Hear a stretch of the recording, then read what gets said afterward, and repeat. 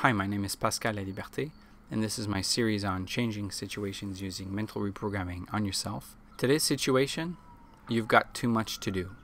It happened to me about a month ago, where it was a Saturday morning, and I felt anxious. I felt not ready to be able to get on with my weekend. Everybody in the family was up, and it was just me, and I had all these things in my head. And I felt there was an urgency for me to work on these things, and I couldn't really be disposed to be connecting with them. And so I felt I needed to take a break before starting my day and get all that cleared up, which I did. So this video is going to be about a situation like that where you're feeling anxious and you want to get on top of your own feelings. This video will not contain the following advice. I'm not going to tell you that you just do one thing on your list and just do it real quick and then you're going to feel better. That advice would teach you the wrong thing. It would teach you the wrong lesson. It would tell you that you need to work. But the real problem here is that you have a feeling of anxiety that you have to take care of, that is overtaking the rest of your thoughts, basically.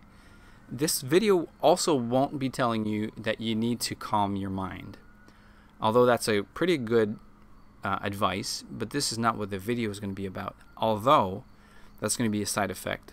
If you do the things that I recommend you do, you will feel calmer at the end. The third advice I won't give is to simply pick one thing on your list and concentrate on that one for the weekend and then ignore the rest.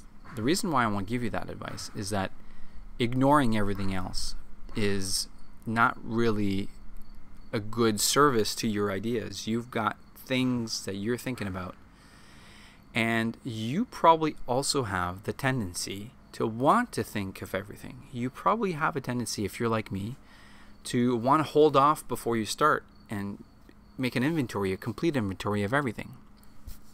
So if you're like that, if you're like me on that, you like to make complete lists, thorough lists of everything. You can see that as a defect, like I did for a long time, or you can basically see it as the way you work. You integrate in it as part of your process. That ability to think of every angle before you start has some benefits. You can see things that other people don't. You can think of ideas that other people don't. So just make it part of your process, and this is what we'll be doing today. The advice that I will give you in this video goes something like this. Make a thorough list of everything. That's the first step. Thorough list of everything that's on your mind. The second step will be to think about the end of things. Think about how things will end. The third step is to make lists that sound perfect. So that's going to really tickle the perfectionist part of you, but it's actually part of the process that I think you'll really like. When you make a list that sounds perfect, it's going to be the first sort of thing that you'll have vanquished, that you'll have going for you during that day, and it'll feel good because you'll have a lot of clarity. So those are the three steps. Those three steps bring you what I call, at the end, a have-done list. A list of what you'll have done, which is different than a to-do list. And that's the first sort of list in my mental reprogramming techniques in this series of videos. The second list, which we'll start with, is a list of mental models. Mental models are these lenses that you have in your mind, these things that are coloring your perception, these convictions that keep you from seeing things the right way, the way they truly are. They're like a little recording that goes on in your mind that are sort of making you feel as though something is really true when it really isn't. So in that moment, this is really where you're at. You have a moment of anxiety about the fact that you have too much to do, and it's sort of keeping you hostage from your day. That's what we have to get away from. We have to fix that. The way to deal with that is to take those recordings or these sentences that are sort of playing in your mind and take them out of the unconscious, out of the back, and put them in the front and write them down. So that's what we're going to be doing. We're going to be writing a list of our mental models. So I make a document, mental models, and I go one by one. What's going on in my mind? Well, there's one thing that sort of is in the back of my mind, and that is if I spend 15-20 minutes to look after everything that's on my list and to plan out my stuff, the rest of the family will ask themselves, where's Dad? And maybe they will. And they'll think that he's thinking about work again.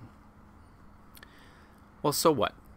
So that's how you answer a mental model. You basically test it, you answer it as if you're talking with somebody else. But then there's something else that comes up. Unless I spend the whole weekend working, I won't be able to catch up.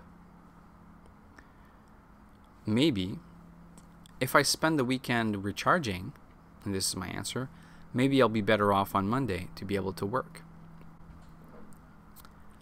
I feel that I'll never be able to do everything. I need to cut down and say no to a lot of things. Well, maybe that's true, but maybe you'll have a different conclusion after you do the full exercise.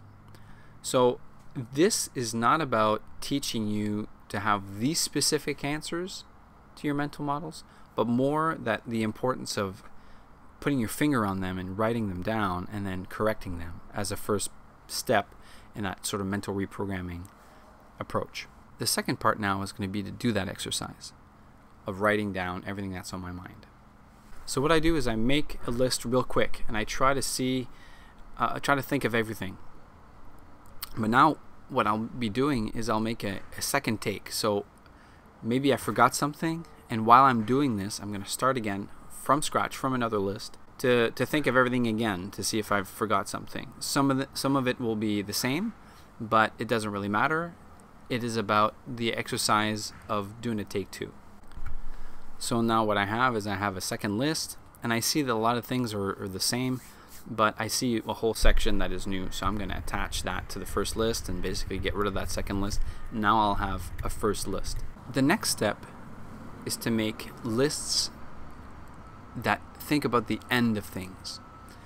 And so it's pretty simple. All you got to do is you got to start with a heading that says something like this: before the end of the weekend, I'll have, and then you got to make statements, write statements that complete the sentence, that talks about what you'll have celebrated at the end of the weekend. Say you're at the end of the weekend and you're feeling, wow, I really made this work. I changed the course of the weekend by doing this exercise, and I feel really good about the things I'll have done. And what is it that you're celebrating exactly? So before the end of the weekend, I'll have, and of course there's things like I'll have cooked the chicken for supper. That's basically one thing we got to do. Otherwise the chicken's going to go bad. I'll have help Dad. I'll have advanced on my Read It Now Instapaper app. So those are things that are coming up in my head, and so I realize there's not that much that needs to happen this weekend. But there's a lot of other things on my list, and so maybe I can think of a different timeline. So before the end of the week, I'll have. So that's the first thing. Before the end of the month, I'll have, and then I put things in there, and then I realize, well, there's a lot of things that can wait until next month, and so I sort of throw them away, and it helps me sort of set the stage of these time blocks that describe essentially the things I'll have celebrated at the end, and then I could prioritize them.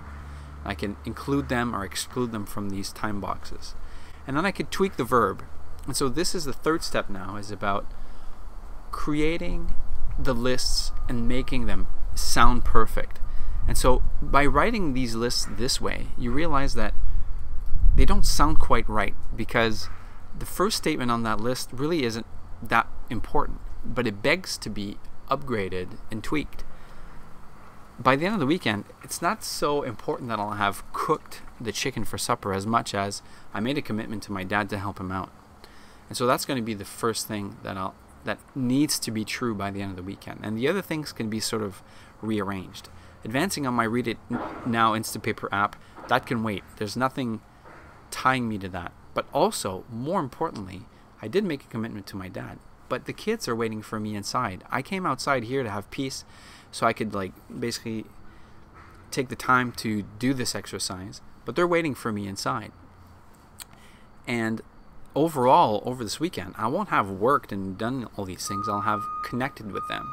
I'll have done some work, but mostly I'll have celebrated having had a weekend where I'll have come closer to them, or I have spent some good time with them, recharge, whatever. So this begs the question to be modifying the list. And so now I can continue that exercise of prioritizing and tweaking these lists until they sound perfect for each one of the buckets of time that are coming up.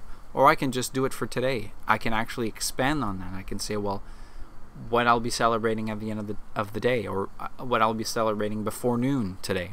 And so this approach basically is a few habits that you can apply to very small timelines, very big timelines, and basically it's about writing these statements that are going to be true at the end of everything.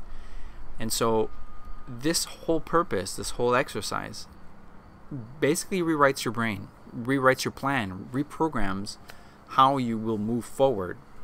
And I basically write these lists all the time, and I start from scratch most of the time, because today is the start of everything that's coming up. And so I take the input from lists that I wrote before as ideas, but basically today's list going forward is basically the authority now on what I will be doing. Whatever I decided to do before, unless it's something I committed to somebody else, it can be rearranged, it can be changed. And so this type of setup, this type of list is useful in a bunch of different ways. Not only to lift yourself out of a Saturday morning rut, but also to change situations at work, so or in the rest of your family, so that you can rearrange how things will be done, how things will be handled. For example, if you've got something at work and you want to talk to your boss, you can say, well, before the end of my talk with my boss, he'll have. You can envision these things in your participation in these things. Change your mental models, catch them, and change them so that you can be basically a leader, right? Somebody who brings about change, brings about things, brings about improvement. And so these situations like that, they're discussed in other videos in this series. If you'd like to go further with these lists and you'd like to train yourself on how to write them, there's a course that I offer called the Language of Objectives course. And over 10 weeks, over email, I coach you to write them. And what we do as a start is I have situations that I will send you by email, example ones, that we basically write these lists, and you see little animated GIFs of how the lists will be updated, and so that you can see how you can apply it for yourself in those similar situations. And I offer that course every 5 weeks, and it's a 10-week course.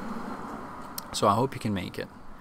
And so the next time you find yourself in a sort of anxiety-laden Saturday morning, I hope you'll be able to give these techniques a try, and that you'll be able to be disposed now after that to go and spend some time with your family and connect with them, and or change situations for the better and make things work. So I hope that was useful, and I'll see you next time.